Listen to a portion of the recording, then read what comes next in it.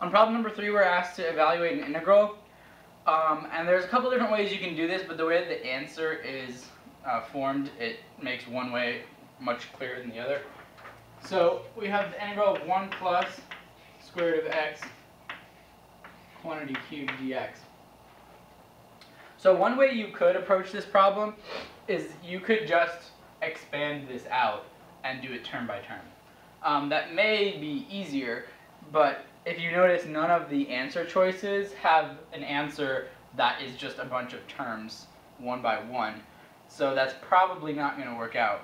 So we needed to try this a different way, just so that we don't have to do algebra and matching our answer to one of the ones on the answer choices.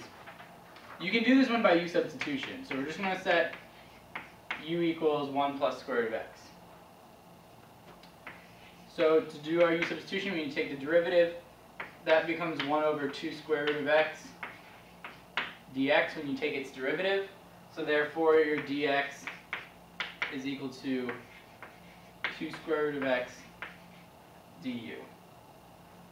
So you can see that we don't have a square root of x that's going to cancel out, but we can rearrange square root of x to be in terms of u from our original equation.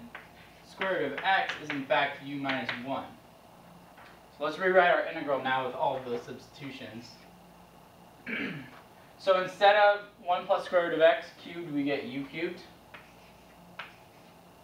Instead of dx, we get 2 root x du, but root x is u minus 1, so we get 2 times u minus 1 du. You can see now that's all in terms of u, and that's a pretty simple integral. So we can bring the 2 out front and distribute the u cubed, u to the 4th minus u to the 3rd du. And now we can take the antiderivative. So we get 2 u to the 5th over 5 minus u to the 4th over 2. I distributed the 2 to both of those in that same process. So finally we can just plug back in what we substituted for u in the first place. So we get 2 times 1 plus square root of x to the 5th all over 5 minus 1 plus square root of x to the 4th over 2 plus c. So that gives us answer choice B. So like I said, if you had done this just by expanding this and doing it term by term, it is technically the same answer as this, but it would have been a little bit more difficult to show that those are the same thing. Doing u substitution gives you the answer in the form that was necessary.